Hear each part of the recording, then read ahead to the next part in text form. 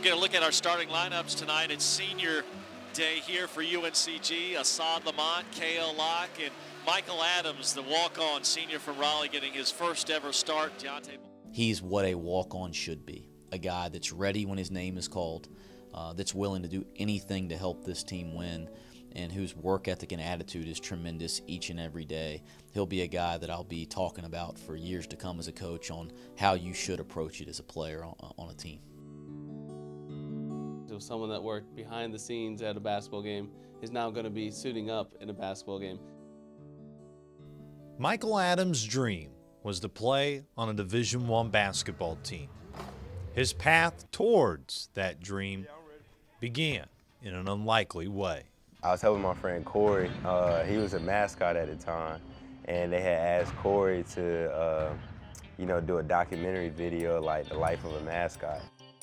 So I go to one of the girls' game in Fleming, and I'm on the sideline, shooting him at the game, being a mascot. And this guy named Justin comes up to me, and he was like, hey, have you ever worked with cameras before? And I was like, yeah, all the time. He told me to hit him up, and so that's kind of how I got introduced to Matt. When I got here 4 years ago, Michael was one of the first students that we hired in athletic communications to work at our events. Michael at basketball games when he worked for us would help us set up press row pre and post game, help with the stat crew, pass out the official stats to both teams, media members, make sure we were taken care of, the media was taken care of throughout the game. When we were at basketball games when Michael was working, he always joked that he wanted to be out there. He played with the guys in the rec center, and he could be out there playing with those guys. We kind of gave him a hard time. It's a big difference between the rec center and being on a Division I basketball team, but he had it in his mind that he was good enough to play out there with the Spartans, and it was something that he really wanted to try for. That passion for basketball led Adams to go through walk-on tryouts. But in the end, it seemed his dream was cut short. Just from especially waking up that morning, I was nervous. I was like, I'm gonna go to class, get my mind right, and, just hope for the best.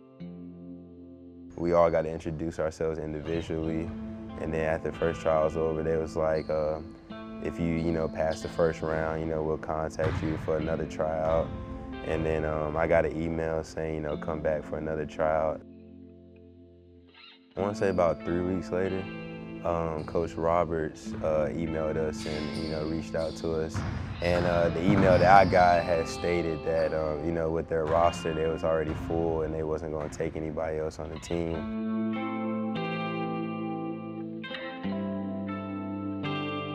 I want to say about 2 weeks later, Coach Robert actually calls me and, said that they had a few unfortunate injuries and they were down a couple numbers, so they asked me to be a practice player.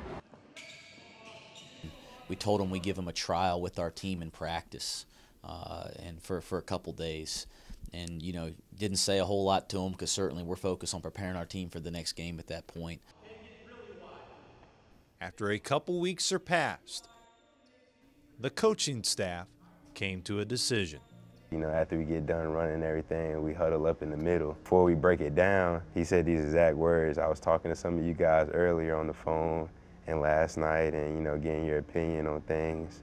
And, well, we've been doing some thinking as a staff and, as some of you guys with the players, I've talked to some of y'all and Michael, we just think you've been working hard and thinking that you proved to us that you could be on the team, and we want to welcome you to the team. And everybody just started pouncing on me and jumping on me, and it was a fun moment. I actually knew a little bit before he did. I was on the road with the coaches when they were talking about it. So it was really hard for me not to kind of let the cat out of the bag. Currently, the Spartans are preparing for a run at the SoCon tournament title. A crown, a prize that wouldn't be possible without number 14. As Age was saying, the stats, sometimes things that, most important things don't show up on the stat sheet. He's a blessing to have him on this team. And Michael Adams drains a three. A year ago, he was working in the sports information office. Mike shows a positive impact. He always worked hard. he works real hard, so he brings positive vibe, positive impact, you know what I'm saying, gives us a last in the locker room.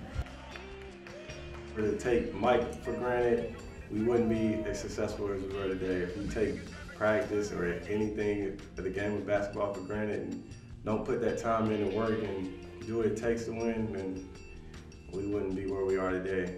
So it really, things that Mike does each day really helps us. Well, one thing I definitely take away from, my whole 4 years being here is, I really truly found out who I was. Figuring out your purpose in life, you're not entitled to anything. And everything you do earn, be grateful for it. Truly anything is possible, never let somebody tell you that you can't do something. And if you really have your mind stuck to that, you can achieve anything you want to do. There you go!